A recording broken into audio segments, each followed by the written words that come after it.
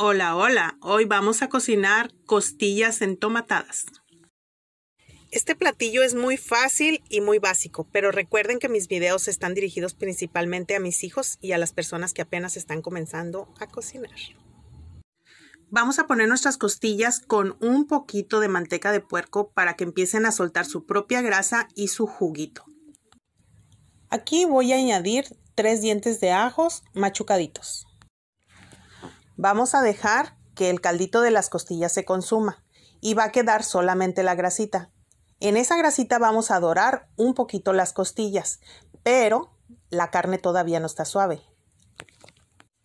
Entonces lo que haremos es poner un poquito más de agua, no mucha. Vamos a bajar el fuego y vamos a tapar la carne para que empiece a suavizarse. Vamos a repetir esto hasta que la carne esté bien suavecita. Cuando esté al punto que nosotros queremos, entonces vamos a poner la sal. Le vamos a poner bastante cebollita. En este caso yo le puse una cebolla entera. La vamos a menear y después vamos a añadir bastante tomate. Yo le puse 5 tomates cortados en cuadritos.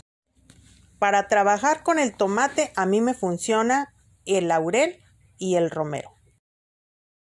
Este es un tip extra en caso de que en su casa unos coman chile y otros no. Pueden echar los chiles enteros y así el que necesite chile pues lo toma. Finalmente vamos a dejar hervir a que se reduzca el agua. Debe de quedar como una salsa, no como un caldo.